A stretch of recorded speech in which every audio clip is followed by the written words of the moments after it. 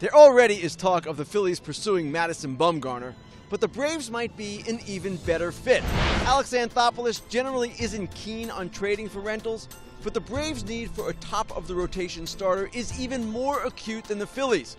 Their farm system, one of the best in the game, should hold plenty of appeal to the Giants, and Bumgarner, a potential free agent at the end of the season, almost certainly would be interested in playing for the team that is closest to his home state long term. The Blue Jays already are acting as sellers, trading Kendrys Morales to the Athletics and Kevin Pillar to the Giants.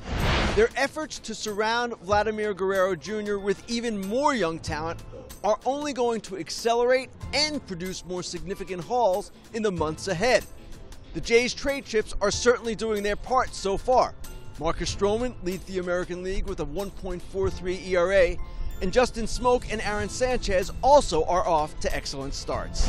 The Giants are not the only team willing to talk about some of their relievers at this early stage.